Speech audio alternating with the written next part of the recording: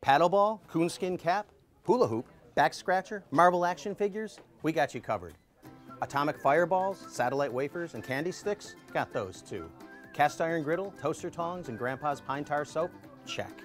Candles, lace table runners, fabrics, sock monkeys, the Farmer's Almanac, and #2 Ticonderoga pencils, well, yes, you get the picture.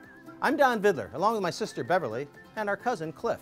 And these are just some of the over 75,000 different items we sell at Vidlers 5 and 10 in East Aurora, New York. America's greatest surviving example of that classic hometown emporium, the 5 and dime variety store, and perhaps the largest in the world, or at least east of the Mississippi. Opened by our granddad in 1930, for over 83 years we've been delighting customers and ourselves with a nostalgic and entertaining shopping experience.